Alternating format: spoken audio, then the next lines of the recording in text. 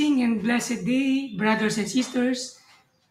This is Brother Ro, and welcome to RFP Daily Class Vlog. So, ang ating picture reflection ngayon is the potter, we are the clay. Unfinished works. At his death, the great artist Michelangelo left many unfinished projects. But 4 of his sculptures were never meant to be completed. The bearded slave, the Atlas slave, the awakening slave, and the young slave. Though they appear unfinished, are just as Michelangelo's intended them to be. The artist wanted to show that it might feel like to be forever enslaved.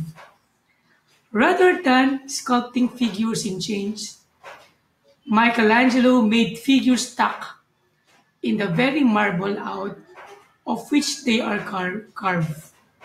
Bodies emerge from the stone, but not completely. Muscles flex, but the figures are never able to free themselves. My empathy with the slave sculptures is immediate. Their plight is not unlike my struggle with sin. I am unable to free myself. Unlike the sculptures, I am stuck.